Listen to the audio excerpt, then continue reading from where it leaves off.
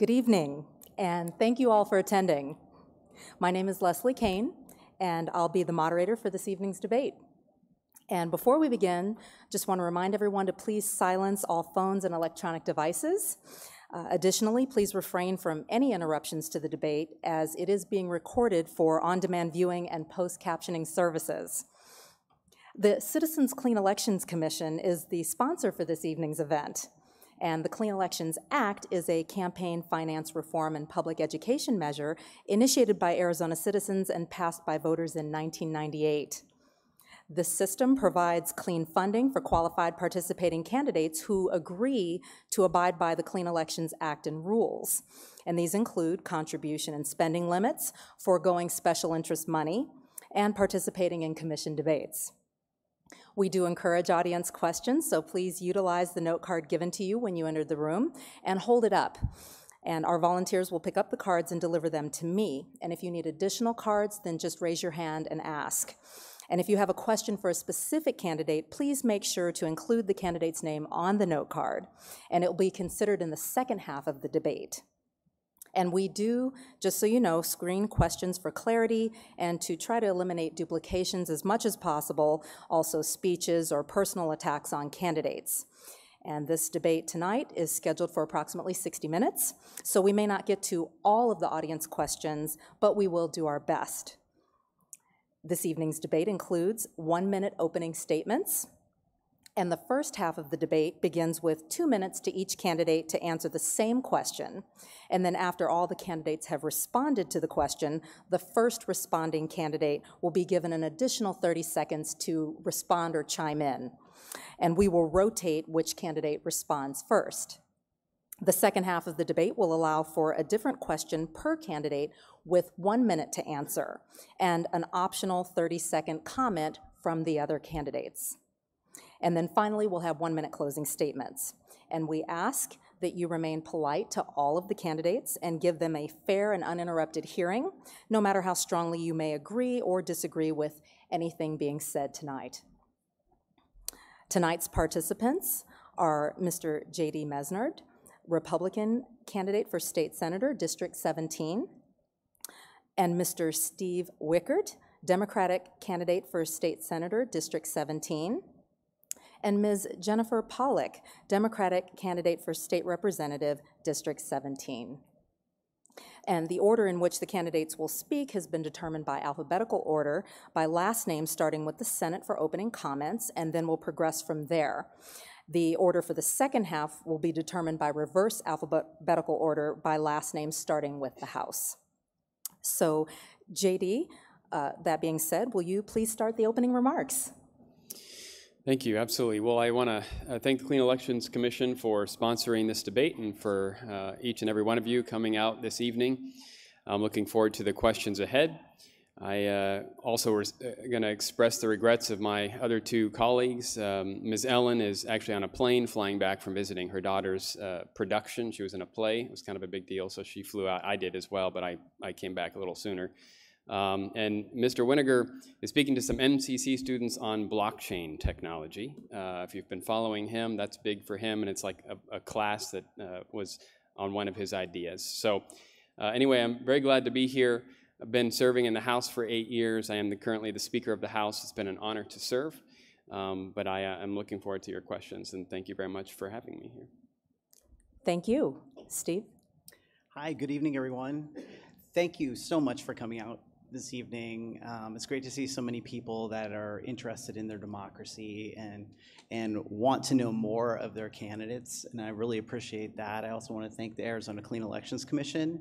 I appreciate all you do in putting all this together.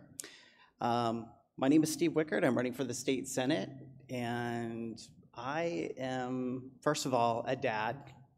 I am a dad of 2 daughters, and you know, when they were born, I made a conscious decision and a promise to them that I would try to make this world a better place for them.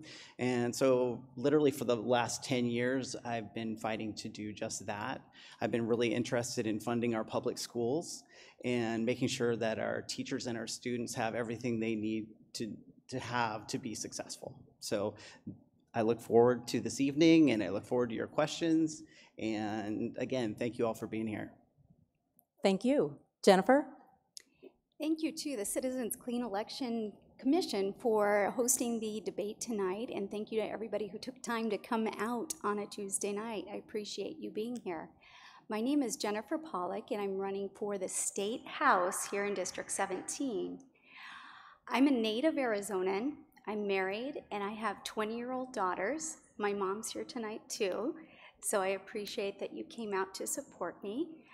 I am a teacher. That is what I am at my core. From the time I was a little girl, there was nothing I wanted more than to be a teacher. I left the classroom in 2017 to run for office because of the issues that we're having with funding our schools. So I am prepared to fight to make sure that our teachers have what they need to be able to provide the best education for the students that we serve. Thank you. Thank you. And at this time, we will begin the portion of the debate where each candidate will have 2 minutes to answer the same question. And the first question is for Steve. Steve, what are the 3 most important issues voters would like to talk to you about when you meet with them? Well, thank you for the question, by the way. First and foremost, and I would have to say this is roughly at 90% of the doors that I knock on, voters are interested in education. They want to ensure that our schools are properly funded, that our teachers are properly funded, and so that's one whole thing. The second issue that I hear most often is about healthcare. So many people within our district are complaining to me and telling me that their deductibles and premiums are so high right now that they are foregoing preventative health care. And as a hospital administrator myself, that's really concerning to me. That means that people are putting off preventative care, which only ends up becoming more and bigger issues later for people within our community later. So very, very interested in that. Lastly, I think the issue of water has come up many times. You know, it's one of our most valuable resources, and with the inaction at the legislature this last time around, there's been a lot of interest in that and on the environmental front. So I would say those are the 3 issues that I've heard a lot about. Thank you. And Jennifer, same question. When I've talked to voters at the doors, and I'm speaking right now mostly to independent voters, the main issue that comes up at door after door is school funding, and typically that's K-12 school funding. So people mention the size of the classrooms that their children are in. The good thing here in Chandler is that the community does support bond and override elections. So here in Chandler, I'm not hearing a lot of complaints about the buildings falling down or anything like that, which is good news. A secondary issue that a lot of voters bring to our attention, like Steve said, is healthcare, and that the cost of healthcare is so expensive. I've talked to young people at the doors, and they said, well, right now they're on their parents' insurance, but they don't know how they'll be able to afford it once they go beyond the age of 26 and they can't be on their parents' plans anymore. And then thirdly, another issue that I've talked to a lot of young people about is the cost of college. The cost of attending university has become so great.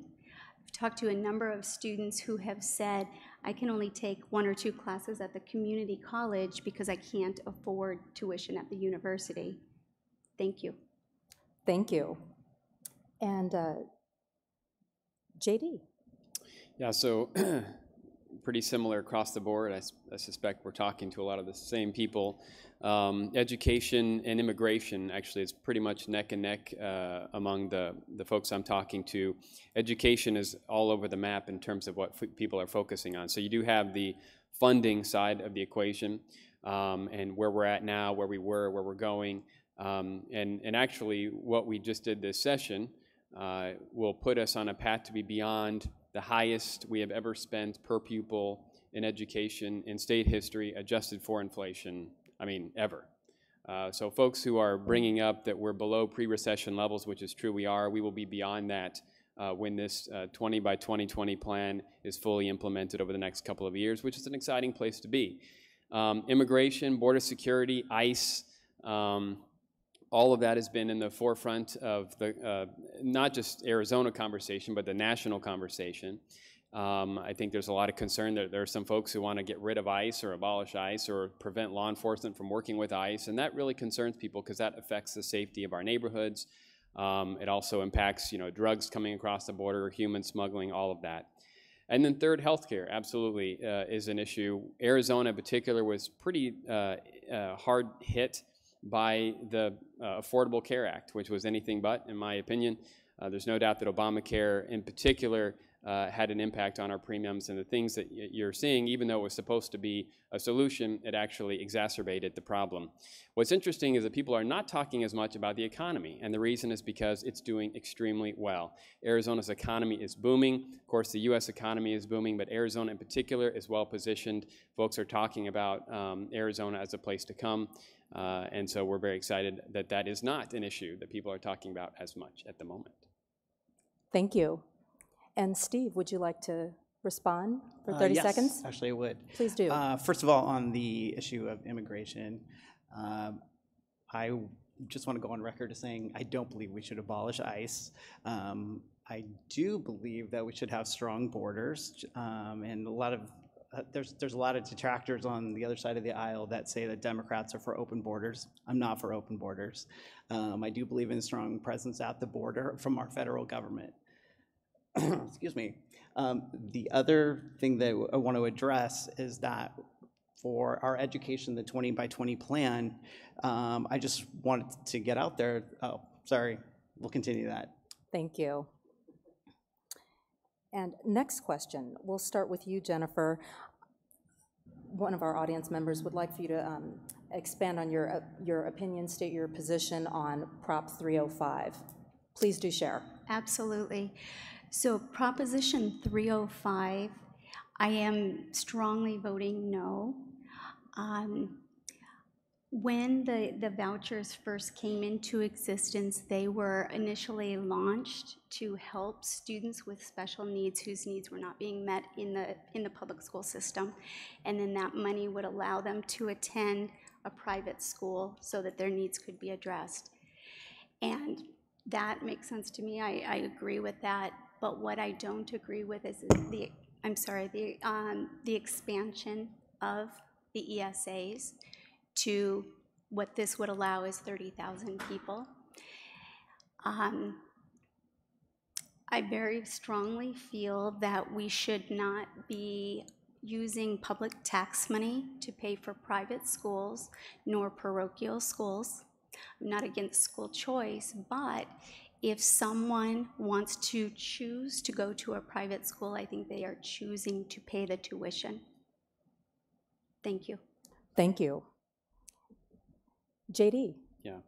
So this is a tough one. Prop 305 came about because of a bill that we passed last year at the legislature, which I strongly support, and that was expanding the what are called empowerment scholarship accounts.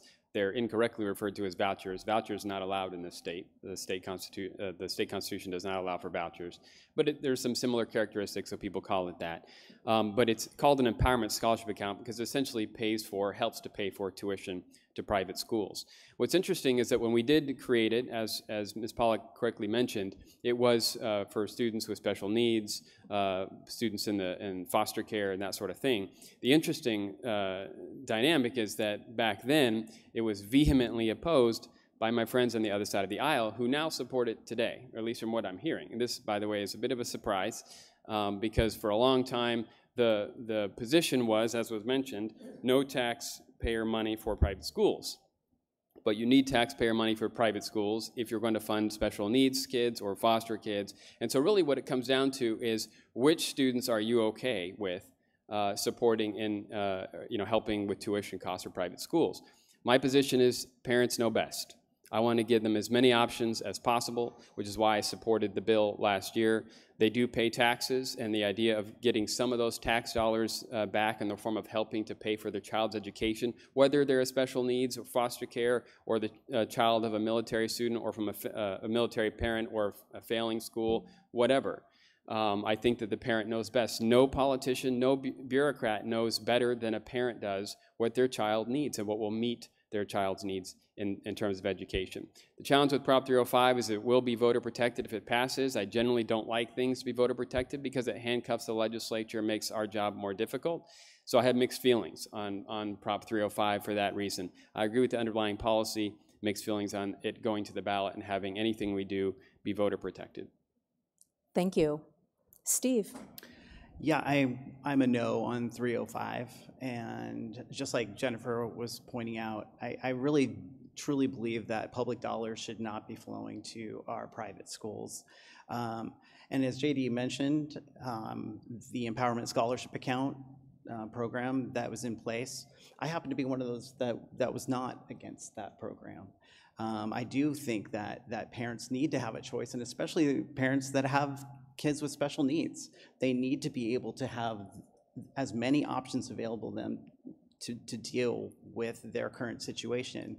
So that being said, as small as that program is, I'd like to keep it small. I don't believe that we need to be opening it up to, it's a 30,000 cap now, but there has been a whole bunch of talk of raising that cap.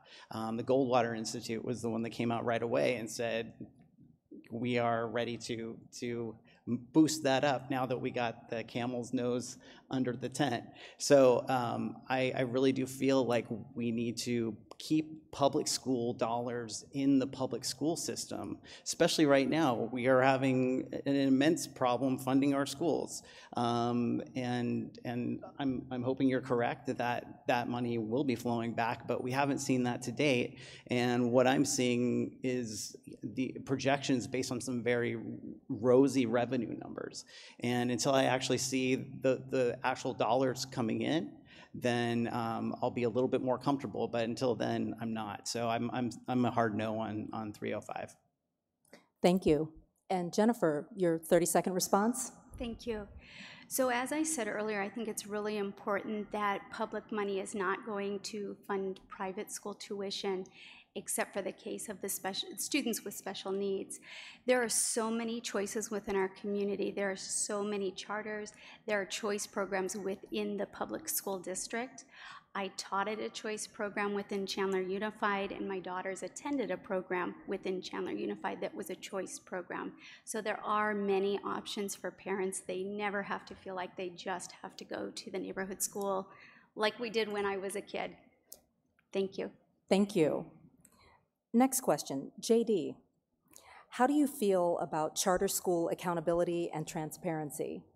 Yeah, great question, and I'm glad that charter schools was brought up because they seem to be under attack, at least in my observation. And so if that's one of the choices that parents have, there seems to be an agenda by some who would like to see them diminished, which I think would be really, really sad, since some of the best schools in the entire country, in fact, 5 of the top 10 schools in the entire country are here in Arizona.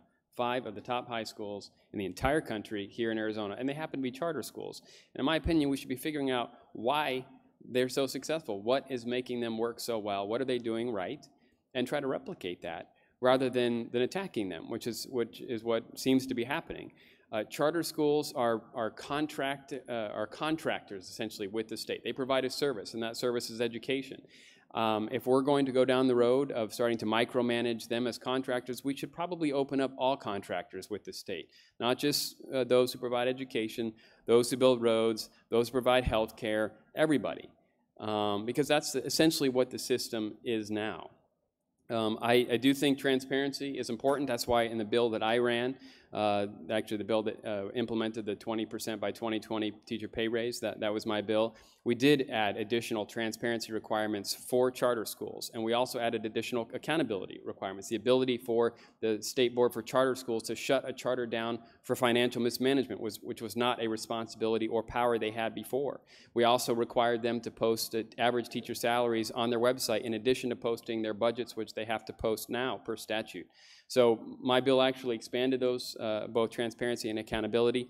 I'm open to conversation about what we do beyond that. But if we're bringing up accountability and transparency really as a means of attacking charter schools, I think that's a big mistake, and that would be sad for the choices that parents have today. Thank you. Steve? So first of all, I just want to make it very clear, I am not attacking charter schools. I think that we have some great charter schools, just as you said. There are some really good charter schools in our district, but we do have some bad actors, and that's how we have had some charter schools fail at a moment's notice, where parents were not even aware that their school was going to close down. And I think if we had those transparency and accountability measures in place, we wouldn't have gone to this level where we have left kids high and dry. So we want to make sure that that doesn't happen. And so that being said, when I look again, and JD and I have had this conversation before, but Mr. Speaker, I remember that you offered an amendment during the budget process that actually relaxed the accountability and transparency requirements. And I went back and looked after our conversation, and I still feel that's exactly what happened. So if you can explain that more, that would be great, but that's the way that I've seen it. Thank you. Jennifer? And I would agree with Steve on this, that with the charter schools, we definitely need more accountability and transparency. Both district schools and charter schools are funded with public money, and I realize that they're run very differently, but it seems like more of the rules should be in common. I do agree with the comment that you made, Mr. Speaker, about we've got to see what these excelling schools are doing right. Absolutely, we can recognize what they're doing right, but a lot of times it feels as if the district schools have their hands tied because the rules are so different. And conversely, it feels as if there aren't rules for the charter schools, particularly around procurement issues. So I think that that's something that we should continue to look into so that we can level the playing field across both. Kind of hand in hand with that, when charter schools were established, it was not required by state laws for their teachers to have certification, state certification. Some charters required it, but not all did. Now, this last spring, in an effort to address the teacher shortage, the legislature passed a bill that allowed district schools to hire people without certificates. I find that really alarming because my thought is, you know what, instead of lowering the bar, let's raise the bar. And in both situations, raise the bar so everybody's doing the best to impact the students so they can have the best education, regardless of if their parents choose a charter school or a district school. Thank you. And JD, your 30-second response? Sure, 30 seconds, plenty of time. Okay, so number one, and I'll sprinkle my answer throughout other questions as well. This is being reported by the Arizona Republic, which is what it's based on. It is factually, patently incorrect. The bill that I ran did not remove any existing laws, none whatsoever. We keep asking them for a correction. They keep refusing, probably because it doesn't work with their narrative. But nothing we did relaxed any procurement or conflict of interest law in any statute that exists now. Thank you. Steve, one of our audience members wants to know, if the Arizona economy is booming, why are we behind in such areas as education, child poverty, and even homelessness? I think it's a great question. Honestly, when I take a look at the whole economy, there are definitely some winners and there's definitely some losers in that. And I think it has a lot to do with the influence of special interests at our state legislature, where some of our lawmakers are more interested in responding to the needs of their special interest counterparts than the actual members of their community. And it's a great observation. We do have 25% basically of our kids live in poverty these days, and I think that's reprehensible, especially in an economy that should be there for everyone. You know,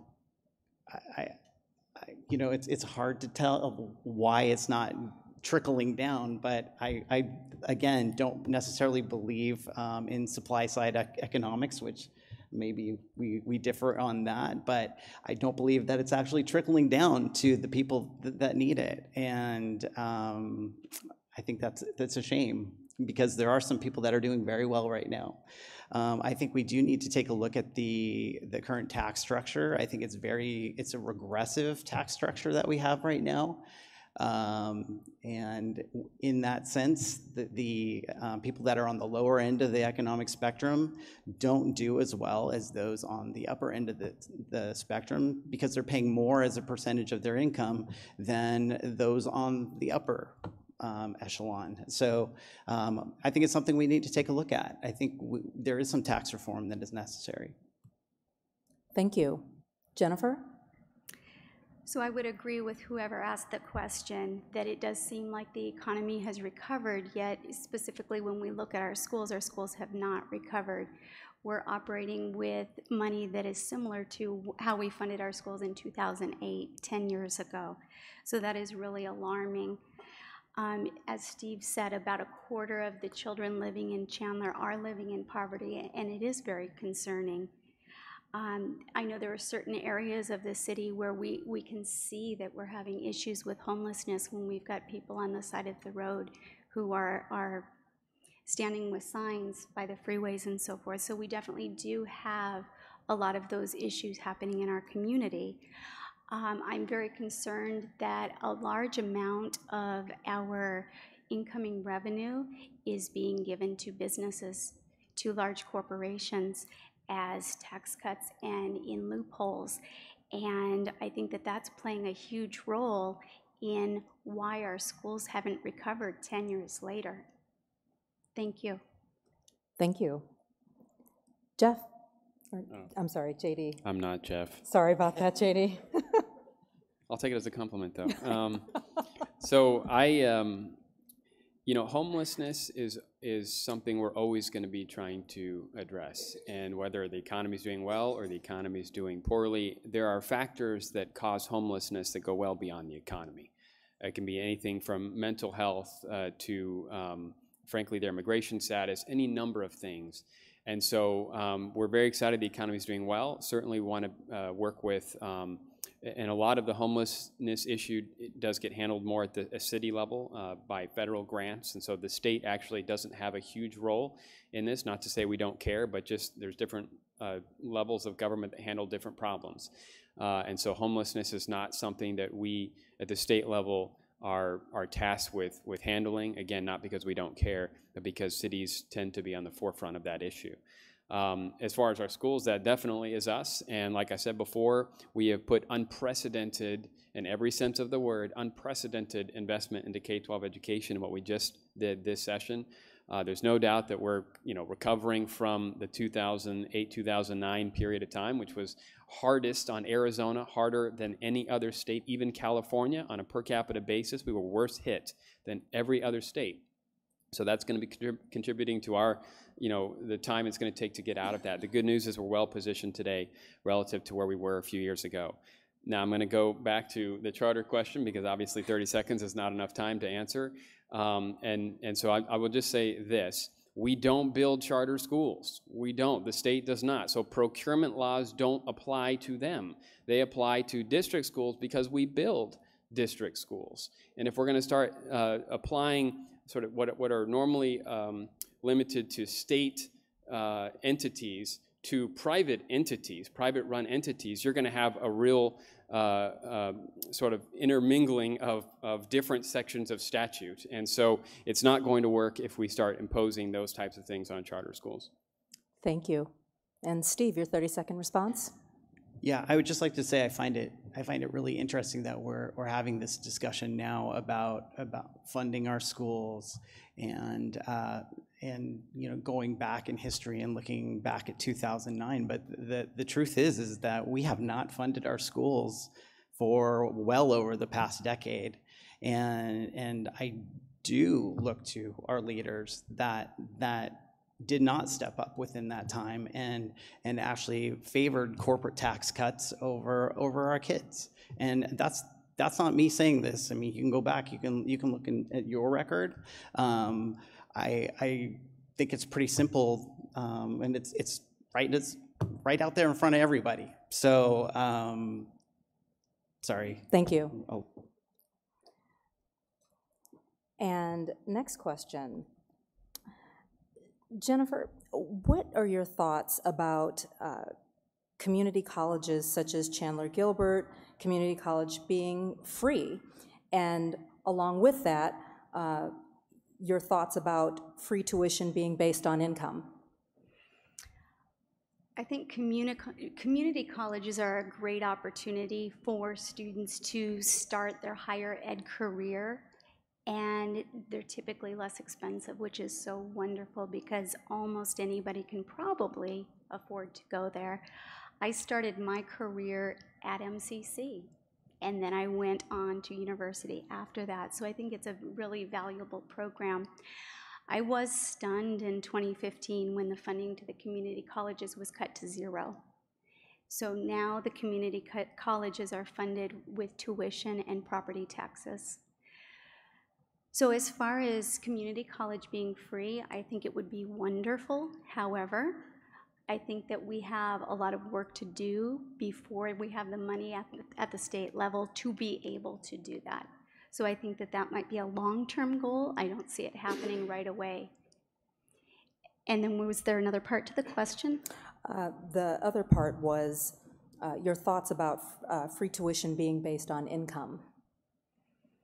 That is not something that I've thought of before, so that's something that I would definitely want to research more before I provide an opinion on that one. Thank you. Thank you. JD. Yeah, so my students aren't going to like my answer. I teach at Mesa Community College and at ASU as well. I don't think the community college should be free.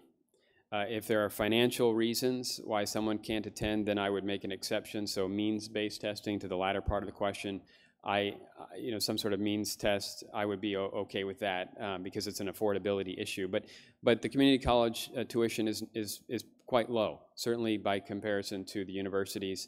And so it is a great option. And we have some of the best community colleges in the entire country. But I do think there needs to be skin in the game for students. I do notice a difference in the students that I interact with when it's free, and there could be a variety of reasons why it's free, versus when they have to pay a little bit. They take it a little more seriously when there's a little bit of financial investment that they have to put forward. So again, if they're financially limited, they're coming from a home situation where they can't afford it truly, then absolutely I think we should find ways to help them.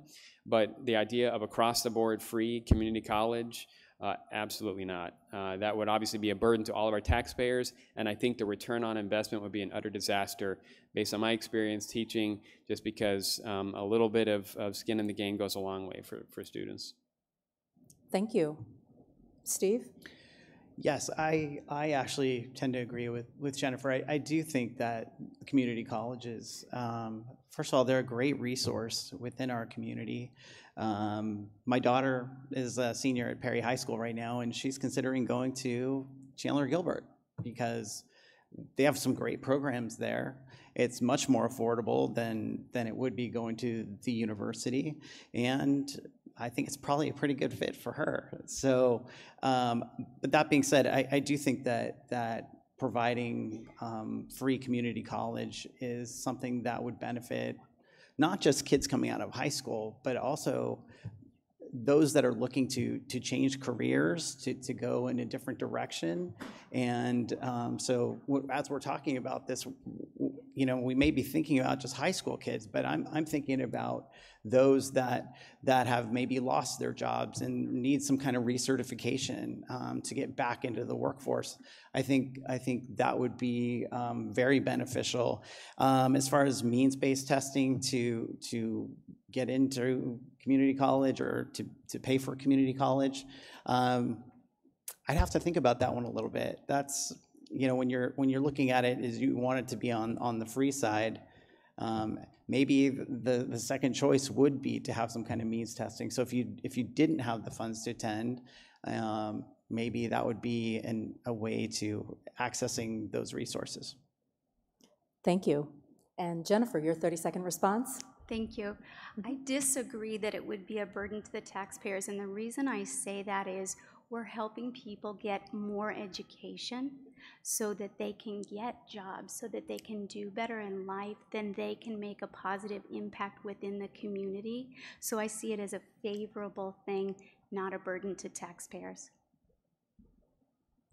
Thank you. And JD, what ideas do you have about holistic tax reform? Oh my goodness, 2 minutes only. Okay. So there's a lot that we have to do when it comes to tax reform, if for no other reason than we are downstream from the federal tax code, and they just reinvented their tax code last December. And so right now, we have a decision to make, and that is to whether we conform to what the federal changes were or we don't. We always have in the past because it keeps our tax code simple. But if we conform without any sort of offsetting measure, then it will mean a tax increase on our citizens, because it will be broadening the tax base, which is what the feds did. They offset their own, what would have been a tax increase, by then cutting rates. So I would be an advocate for doing that. I think there's a lot that we can look at in terms of simplifying our tax code. I tend to be on the side of, if having sort of what we call a zero bracket, where below this, a poverty level, we don't have an income tax at all, and above that we have as few brackets as possible to keep things simple, not only for taxpayers but small businesses, because small businesses, most of them are taxed on the individual income tax side of things. We also have to figure out how to handle the Supreme Court case that just came down, which essentially allows us to tax online retail sales. That has not been a purview of the states previously because of the previous Quill decision by the Supreme Court. They essentially overturned that decision, and so now, as we transition more to online, we're going to have to figure out what is fair tax policy. So that's going to be a major point of discussion. You also have digital goods that we moved a bill through the legislature through the House this last session, and this has to do with the definition between a digital good and a digital service, which is really hard to define because we tax goods, sales tax on goods, we don't tax services. So when you get into the cloud and online, it becomes a little more difficult to make a distinction between the two. We have to have a serious conversation about that. So there's a lot ahead, in my view, on what we have to talk about with tax reform, and I'm looking forward to that conversation. Thank you. Steve? Can you repeat the question one more time? Yes. What ideas do you have about holistic tax reform? So I think I talked about this earlier. I do believe that we have a very regressive tax system. With those on the lower income side of the equation are taxed at a much higher rate as a percentage of their income. And Democrats always get tagged for wanting to raise taxes, but I really do think that there's a lot of work that we need to do before we ever go down that road. I have said all options need to be on the table as far as raising taxes, but I think that we need to look elsewhere first when we're talking about our corporate tax cuts. Right now we have $4 billion going out the door every single year, and that could be money that could be allocated for our public school system. So like I said, everything needs to be on the table at this point so that we can actually make sure that we're funding our priorities, which to me, again, should be with our public schools. Right now, they've hemorrhaged. And they've been neglected way too long. So I really do believe that our tax structure needs to be adjusted to meet those demands. Thank you. Jennifer? And I would agree with both of the gentlemen that we've got to make some changes. We absolutely do, and I look forward to working on a bipartisan nature on that. We really should be looking at the digital goods and services. I think we need to have more discussion on that because times are changing. So the way we were taxed even 10 years ago might need to be examined. It is very important that we are bringing enough revenue in to pay for basic services like public education. So perhaps we need to look at the corporate taxes like Steve said. So I think that, as you said also, that everything is on the table right now because we are at such a funding crisis. Thank you. Thank you. And JD, your 30-second response? Yeah, so I do want to mention something since we're talking about everything being on the table, and not to bring up a bitter pill to some, but both of you supported Invest in Ed, which would have locked our tax rates and brackets in stone. We would have not been able to change them ever, and so there wouldn't have been a broad-based conversation about tax reform if that had gone to the ballot and passed. So it was a huge danger, in my opinion, to our ability to manage our tax code. And I was against it from the beginning, and you were supportive of it. I think that's a big difference between the two of us. Thank you. Now, at this time, we will transition to the second part of the debate, where each candidate will receive a separate question with 1 minute to respond. And additionally, the other candidates will have an optional 30 seconds to address the question. And remember, you can still submit questions via note cards and direct them to specific candidates. The first question is for Jennifer. So, Jennifer, how specifically would you work to compromise with a Republican majority? I think that it would depend on the issue, because if it's something that is a democratic value, like funding our public schools, I'm going to stick to my guns. However, if there are other issues, I'd be happy to have the conversation with the other side. One thing that has happened to me year after year in my career in education is I've worked with people who I haven't necessarily agreed with, but we need to work on a team together with the goal of educating our students. So if I was serving at the legislature, my goal would be to work with others on the other side of the aisle so that we could reach the goal of not only developing a budget, but doing the best for the people of Arizona. Thank you. And Steve, Steve, would you like to chime in for 30 seconds? Please do. Yeah, I agree with what Jennifer has to say. I talk to voters in our district all the time, and I tell them I am running as a Democrat. I do have Democratic values, but I'm here to represent a district, and that means representing people that don't necessarily think the way I do. So the way I approach it is that we all have similar shared values, and I try to come at it from that perspective. And but again, my job as a legislator is to represent people of all parties, not just Democrats. Thank you. JD, did you want to chime in for 30 seconds? Sure. We actually work bipartisanly at the Capitol more than you might think. You just don't hear about it because it's not as exciting as when we're fighting down there. So about 80% of the bills we pass are bipartisan or not partisan, just so you know. Somewhere in that percentage. So we actually get along well, but then sometimes you have to make a decision, got to go left, got to go right, and compromising where we can. But oftentimes the party politics drives each side to the extremes. Thank you. Next question is for Steve. Steve, how would you vote on Kids Care?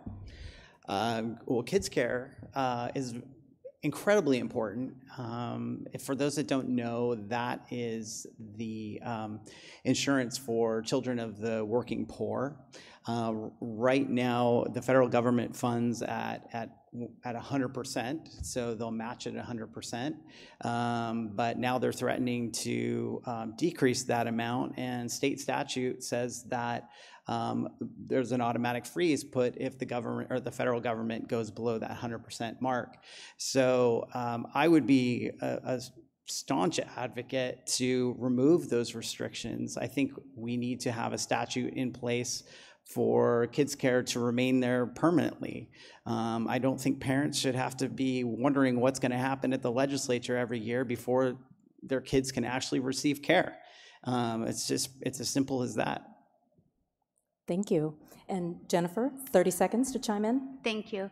I agree with Steve on that. It's very important that children have access to medical care. As a teacher, I know that my students needed to have immunizations. They needed to have regular doctor visits so that they are healthy and then they can perform well in class. Thank you.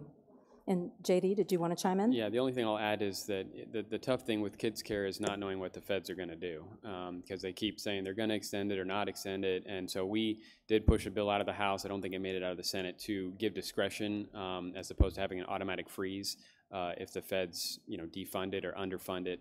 But it's challenging for us because we don't know what they're going to do. Thank you. And JD, can you comment on your work with the Alliance Defending Freedom? Yeah, sure. So I work with essentially a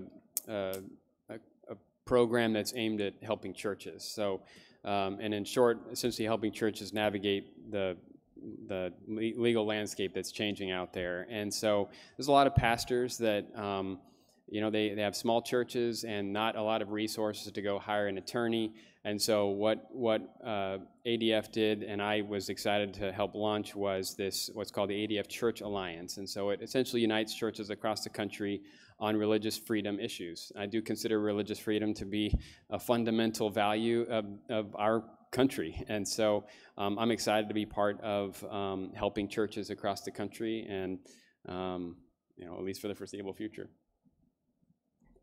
Thank you. Steve, Jennifer, did you want to chime in? On that. Please do. Excuse me, I'm losing my voice already. I'm all for religious freedom too. I appreciate that sentiment, but I have concerns about your involvement in that particular organization because it is designated, the Alliance Defending Freedom is designated as a hate group by the Southern Poverty Law Center. So I want you to explain that involvement in it, but that's what I've found anyway. Thank you. Jennifer, what is your position on the 20 by 2020 plan? We certainly needed a raise for teachers. That was without question, and it was sad to me that it took over 50,000 teachers coming down to the Capitol to get the attention of the legislature and the governor. Their voices were heard, and I do appreciate that some money was awarded this year. My concern was that the plan was over 3 years, and the legislature changes every 2 years. So even though that was great that teachers got some raise this past year, we can't guarantee what's going to happen in 19 or 20 because we will have new people sitting at the legislature. In Chandler, the teachers got about 10% last year, and I believe in Gilbert it was about 9%. So it was a substantial raise, and I know teachers really appreciated that, but it's not enough yet. Thank you. Thank you. Steve, JD, did either of you want to chime in? I want to chime in on the last thing, obviously. So am I allowed to do that? Based on her answer, yes. No, based on his, okay. attacking me, I would love to respond. You've got 30 seconds to chime in. So the Southern Poverty Law Center is a radical, progressive, left-wing organization that's labeling evangelical Christianity as hate.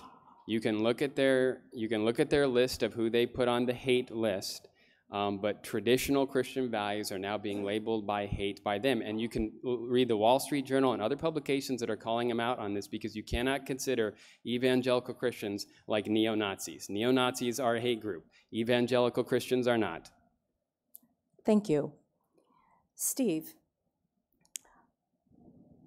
someone is asking how about your getting into politics. Can you please elaborate your decision to get into politics for your daughters? Yeah, so my mom was a kindergarten teacher for 38 years, and basically public education has always been drilled into me. It's the cornerstone of our democracy. And so when I saw my own daughters that, you know, their teachers didn't have the resources that they needed, and, you know, that by extension, our kids didn't have that. So it just made me want to get involved. And a Democrat happened to knock on my door one day and ask if I wanted to come to a meeting.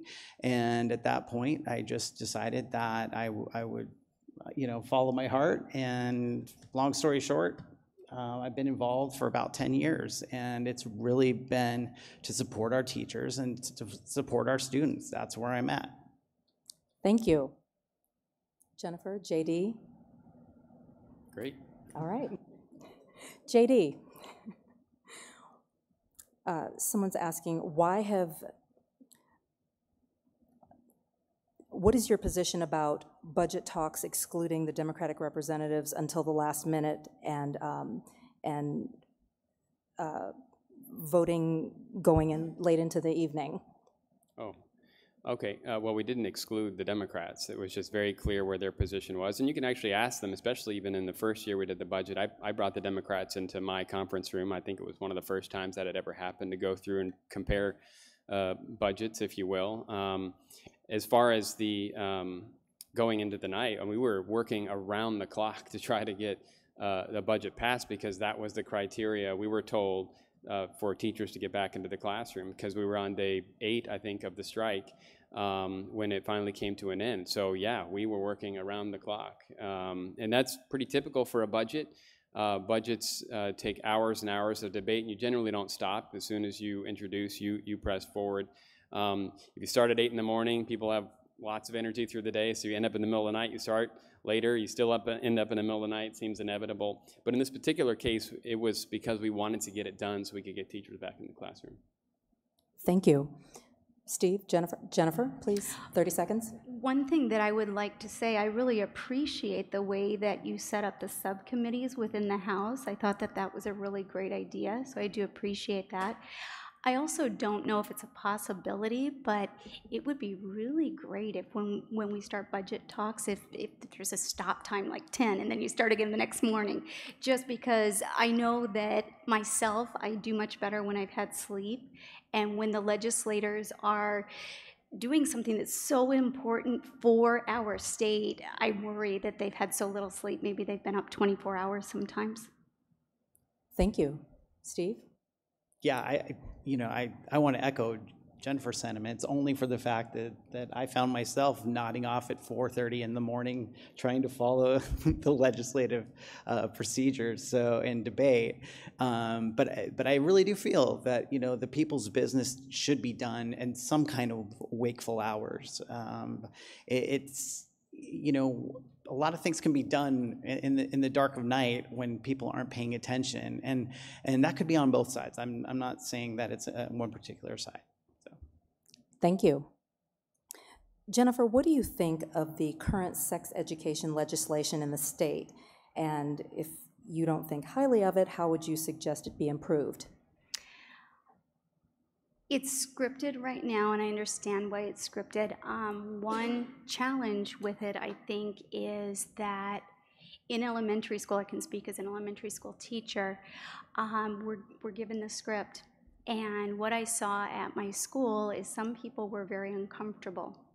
So we had one male teacher, and whether he wanted to or not, he had to teach the boys, and he was supposed to stay to the script. And then we would divide, and one of our female teachers, she's actually here in the audience, she would teach the girls, and then the other teacher and I would cover the PE classes. So I think that the way that we're doing it is not the best. I think it would be very interesting if a group, an outside group, could provide medically accurate information to the students, and then it wouldn't be putting a 5th or a 6th grade teacher who went to school and learned pedagogy and teaching young children. It wouldn't put them in an uncomfortable spot if they weren't comfortable discussing that with students. Thank you. Mm-hmm. Steve, JD?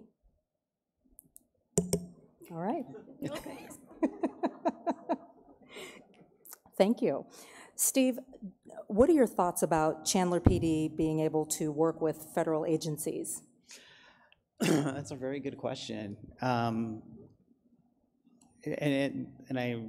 guess I would have to know the context. My degree is actually in criminal justice, and I do think there has to be a good relationship between your local, your state, your federal law enforcement agencies, especially as far as communication goes, especially in times where there's some kind of natural disaster or some kind of emergency. So as far as working together, I would say that's actually a really good thing. But maybe the context of that question was something else, but that's what I would say. Thank you. Jennifer, JD? Well, I would bring up one context, and that is that there was a survey out there where specifically both of you were asked whether or not law enforcement should be prohibited from working with ICE, and you both said yes, they should be prohibited from working with ICE, which I strongly disagree with. Thank you. Jennifer? 30 seconds. And I would echo what Steve was saying, that it's important that different layers of the government are working together, but at the same time, I think that it's really important that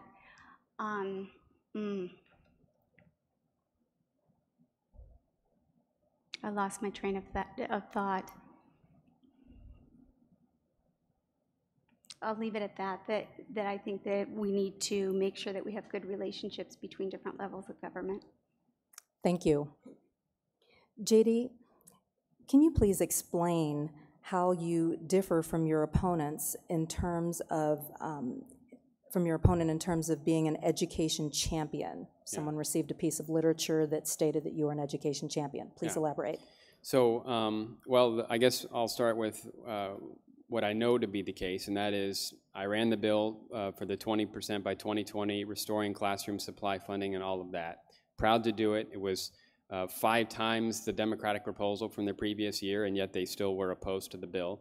I believe Mr. Wickard was against the proposal from the perspective of it doesn't go far enough, which is something we hear very common. But think about it. You're voting against a 20% pay raise because it doesn't go far enough. And it was a bipartisan bill. There were others who felt that it did. So fundamentally, I was proud to run the bill that was the largest investment in K-12 in state history. I stand behind it. I'm going to campaign on it. Thank you. Steve, Jennifer?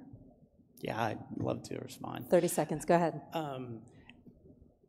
So, like I said before, I got involved in this political world for a decade ago, and I would just like to know, where were you 5 years ago, 6 years ago? Because I actually watched those debates, those budget debates, and JD, your record doesn't support the fact that you were an education champion, and frankly, it irritates me, especially as somebody that's been fighting for so long, and to hear you say that now in an election year, it doesn't ring true to me.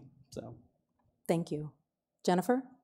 And as far as education champion, I don't have a mailer, but I've worked in the schools for 17 years. And then in 2016, I was the co-chair of the CUSD Override Committee that was successfully voted in. Thank you. Thank you. And Jennifer,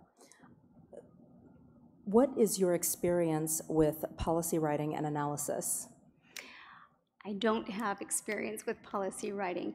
However, I'm a really good student. I'm a quick learner, and I know that I will have other legislators at the House who will take me under their wing and show me what I need to do.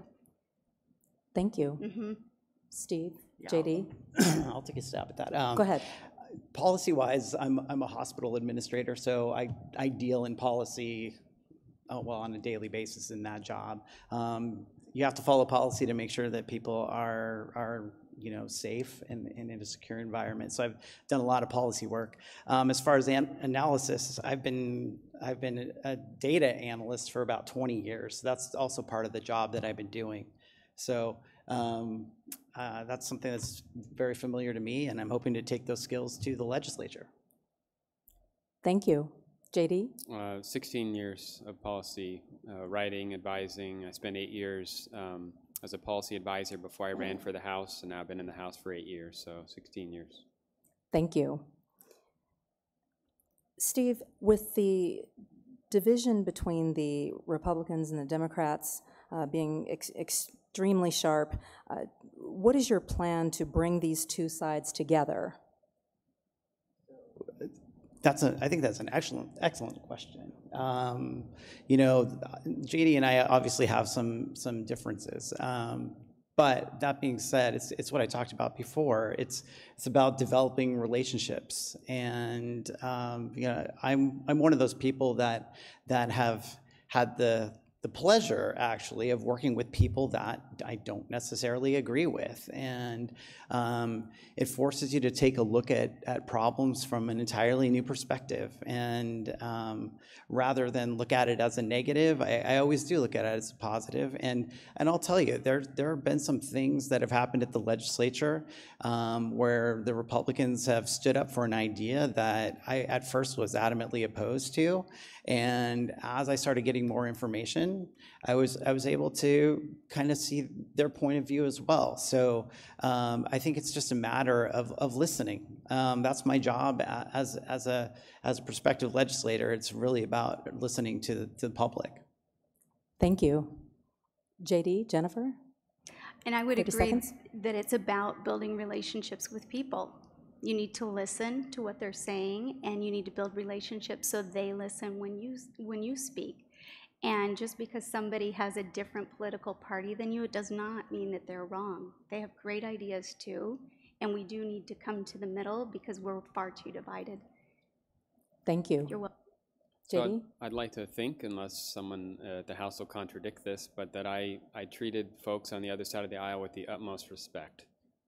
Including them in meetings. They hadn't been included in them before. Obviously, we would disagree on things, but kept the channels open, solicited their feedback, deferred to them where I could, and they said nice things to me at the end of the session about it publicly, so you can see that I'm not just making this up, but I feel very strongly that at very least you can have respectful relationships with those on the other side of the aisle. Thank you. And JD, here's an opportunity to maybe elaborate. One of our audience members states you were quoted as saying, quote, transparency is not the overarching principle in elections. So can you please explain what is? Oh, I'm very grateful for that question. So that's half my quote. The first half says transparency is a good thing. What I did say is that you don't sacrifice everything. And so that's not the overarching principle. So, and it wasn't talking about elections, by the way. It was talking about whether or not people have the right to contribute without fear. In other words, maintain their privacy and who they contribute to.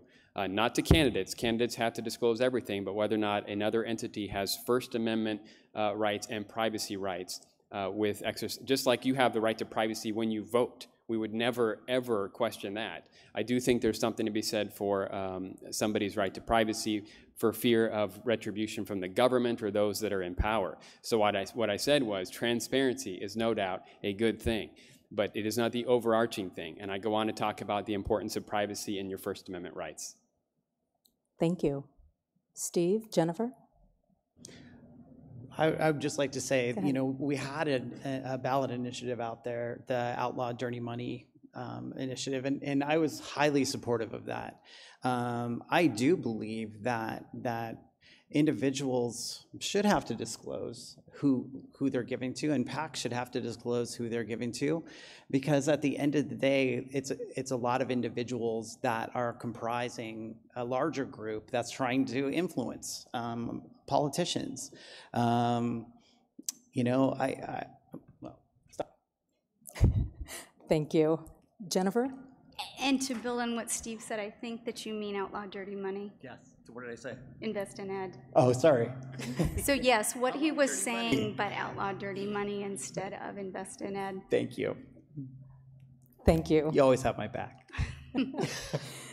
Jennifer, what are your thoughts on the extension of high-speed mass transit into Chandler, whatever form that may take? I think it's a great idea. However, with the money that we have to work with, again, I don't see it happening anytime soon, but I think it would be a really wonderful thing. My husband works in Phoenix, and he's got a long commute. My daughter goes to ASU downtown. It's a long commute, so anything that would speed that up, I think, would be great. But the money to build the infrastructure, I'm not sure that we've got that. Thank you. Steve, JD? Okay. So, Steve, what is your position on the Independent Redistricting Commission? I'm all for And it. why not? Right, I am all for it. I do believe that we are one of the pioneers in this in the United States to actually stop the gerrymandering of districts and to actually promote fairness within our elections and drawing of maps. So I do believe that that it's a good thing. What I don't agree with is there was some action in the legislature, and this, I believe it was past session, where we were trying to add more members to the Independent Redistricting Commission to make it an even number, and that even number would have resulted in a tie, which would have been broken by the legislature. And I really do feel that's a power grab from the legislature again, and I'm against that. Thank you. Jennifer, JD? And I would agree with what Steve's saying, that the Independent Redistricting Committee that we have now is a model across the country. And I think that we should keep it in play as it is without making adjustments. I worry that if it was made a body that was even politically, then we would have ties. And then that would be broken by, I believe, the governor. And I think when we're making decisions like that, we always have to consider if the tables were turned and the majority party was opposite of what it is now, would that be fair? So we've got to keep that in mind. Thank you. JD? So two things. I don't think an even number is a good idea, but I do think it needs to have more people. Right now you have one person that's the independent. All the power is concentrated in that person. If you look next door in California, I think they have 14 people, and they require a cross-section of agreement, which we don't require. So I do think we can glean some from what they do there in terms of trying to make it a little more balanced. And we have to not allow them to overpopulate districts for the sake of partisanship, which is what they did. The vast majority of Republican districts are overpopulated and Democratic districts underpopulated, which seems like gerrymandering to me. Thank you. JD? Despite opposition from the then Arizona Supreme Court, you sponsored and passed legislation increasing the number of AZ Supreme Court justices. So in a time when other departments and agencies are experiencing cost reduction and efficiency standards, why increase the size of the Supreme Court? Yes, this is a great question. So most states our size, our population, were at 7 or beyond. We were at 5. We hadn't increased. We had increased from 3 to 5 back in like 1960 or something like that. So it had been at 5. Most states were at 7. I'm a big believer in not concentrating power in the hands of fewer folks, which again with the clean election, with the IRC, the Independent Redistricting Commission, or the Supreme Court, I think there should be more people so that you're spreading power out among more people. That's why I sponsored the additional 2 members of the Supreme Court. Thank you. Steve, Jennifer? I'd like to say, okay. You know, I think it's a problem when you have 5 justices that are telling you that their workload is fine, they can handle what was coming their way, and we still added 2 justices. And to me, that speaks to another motive. Maybe you can explain that, but I really think that we had it under control in the first place. So, and what ended up happening, that Invest in Ed initiative got kicked off the ballot based on those 2 extra justices that were added. Thank you. Jennifer? No. Nothing? All right, Jennifer, what are your thoughts on our legislators in initiating and voting on legislature that benefits their bottom line? I'm opposed to that. I've done a lot of reading where there is a discussion about conflict of interest. And from what I'm understanding, if it impacts 10 or more, then it's considered conflict of interest, and if it's fewer than that, do I have it opposite? The opposite. But it seems like if you personally are going to be making money from your vote, that you should have to abstain. Thank you. You're welcome. JD? Yeah. Steve?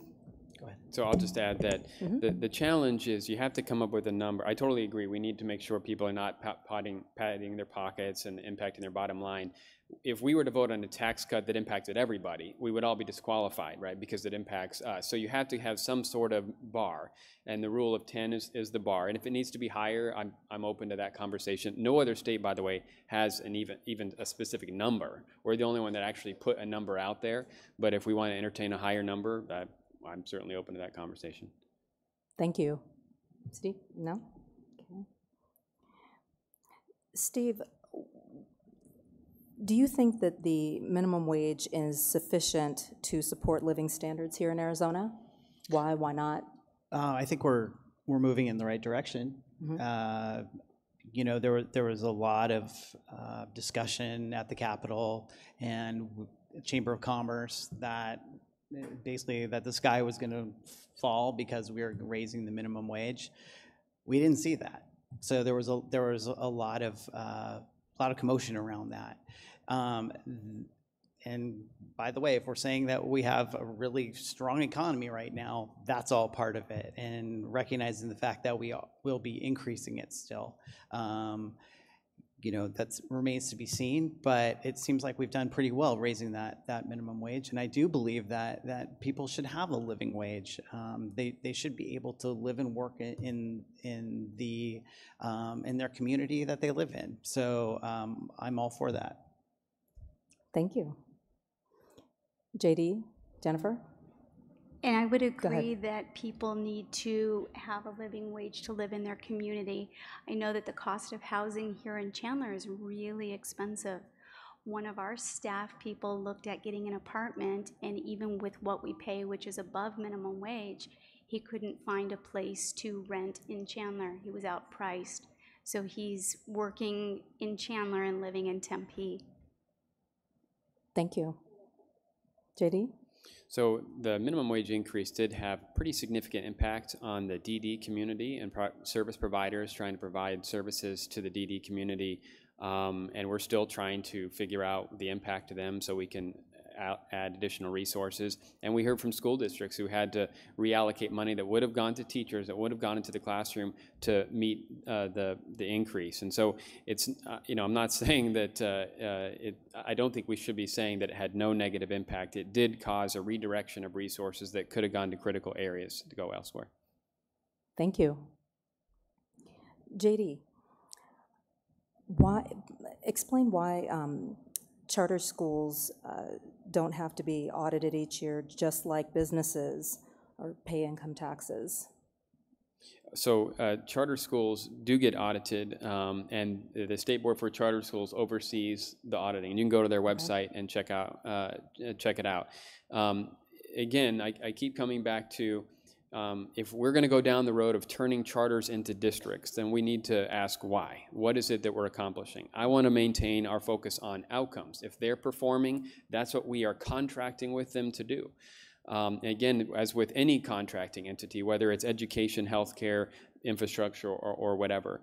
So I'm going to, maintain focus on outcomes. But just for what it's worth, they do get audited, and even the Auditor General does audit some charter schools, but most are audited by or hire an auditor, and it's submitted to the State Board for Charter Schools. So there is a mechanism there. Thank you. Steve, Jennifer?